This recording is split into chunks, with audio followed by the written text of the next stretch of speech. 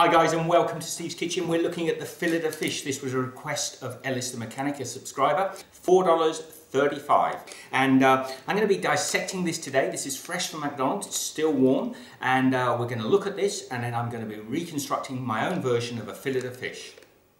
And I may also be looking at a gluten-free version for those that are gluten intolerant. So let's get and dissect this thing now and see what we're getting. By the way guys, here is what was offered me. Here is the picture of the Filet-O-Fish that was offered me. So let's see how that compares. I haven't opened this yet to see how it compares.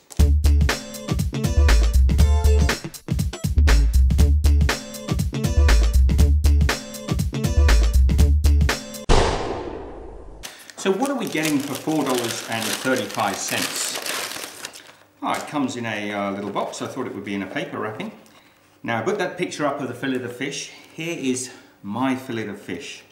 It's in a soft white bap. Okay, let's have a look at that closely. It's in the soft white bap. And I'll just lift the lid off there. Okay, so you guys can see it. We've got what I'm told is a tartar sauce. And just on the edge here you can see a crinkle of a cheese. That'll be just like a processed cheese of some sort. And in the middle there we've got that Filet-O-Fish in a batter. So what weight have we got here, the Filet-O-Fish? We've got 115 grams and it's about 4.1 ounces. I have to say the buns are a little disappointing, but you can see they're very light, pappy, but that's what you'd expect from a McDonald's bun. What have we got cheese-wise? I can't even really separate that. There's looks like a strip of cheese rather than a square. Let's just pull that off the bottom. Yep, it looks like a piece of cheese on the bottom there, which is about 1.5 inches wide, maybe by about 3 inches. A little bit of processed cheese. Now the piece of fish, and it has got some cheese still stuck to the bottom of it, that is coming in, let me just make sure that was zeroed.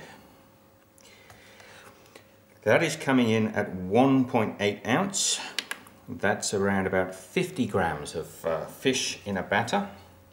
So let's dissect this fish in half. I'll take it across diagonally.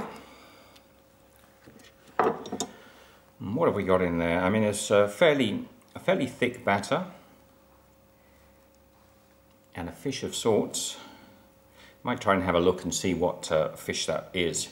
It's probably a plaice or a cod.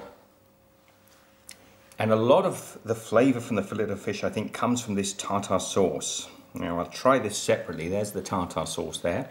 Looks to have a little bit of diced up pickle. Let's give this a try. I'm getting the taste of vinegar.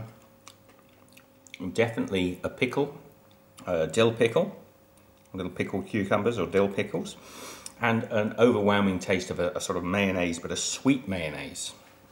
So there you have it, Ellis. My Filet-O-Fish, fresh from the shop. I'll reconstruct it here. Not sure how that went. Try and line the cheese up. So I got my fish in there. Got that little scrap of cheese. I've got the bun. Let's have one last look at this, just cut through the centre. There it is, guys. Our Filet-O-Fish cut through. Let's give this a try.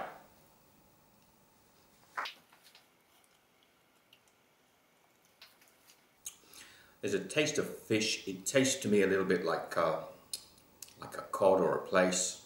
The bread is not good, to be honest. It tastes a little bit like cardboard. But anyway, so let's see if I can improve on this and make a Filet-O-Fish. Now, it is important that I make something that tastes. I want this flavour, the essence of the McDonald's Filet-O-Fish, but I want a healthier option.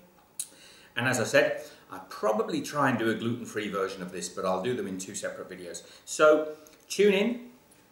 Very shortly, I will be following up with the Filet-O-Fish result and a recipe for my version of McDonald's Filet-O-Fish. Be good. See you in the next video. Take care.